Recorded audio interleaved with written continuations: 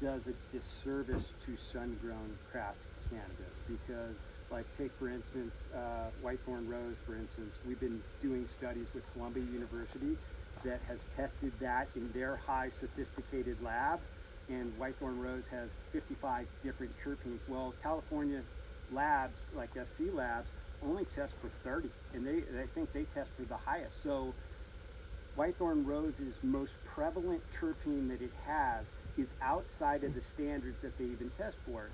So how is that legitimately putting what my terpene content is on the jar if they don't even test for the terpene that those strains have? And then that's not even including the volatile sulfur compounds, the esters, the ketones, everything else that are making up those scents. Skunk is not a terpene. The scent of skunk is not a terpene. It's a volatile sulfur compound. We don't even test for that.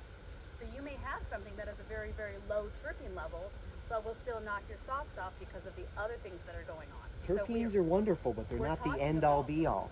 Which is great, but it's the beginning of the conversation.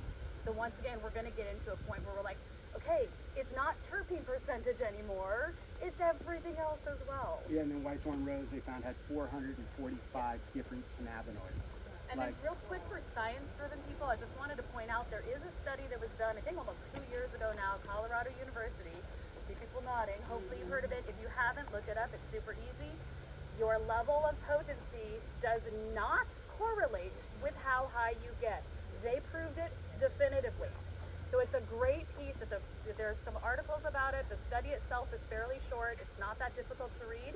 It's really good to buff up on that. So you can be like, well, actually, you know, what's crazy?